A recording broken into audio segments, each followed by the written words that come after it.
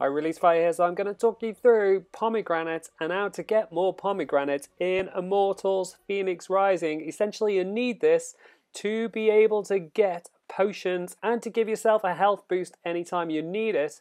So essentially, pomegranate is one of the few things that doesn't just lie on the ground, unlike this Olympian fig. Instead, you'll see it glowing up in trees, and you have to do a chop on those trees when you see it glowing, and then you'll be able to harvest the pomegranate.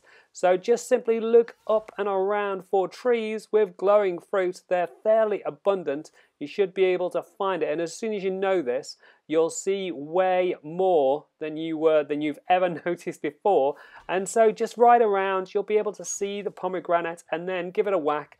Make sure you hit all of them down, pick them up, and then you can take them to the Cauldron of Circe to be able to craft them into potions. And that is pomegranate and where to get pomegranate here in Immortals Fenyx Rising. Like I said earlier, hopefully the video helps you out. If it does, drop a like below. You can also subscribe with the link on the left hand side and check out the rest of my guide to Immortals Fenyx Rising with the links on the right hand side. Leave any comments and I'll catch you next time.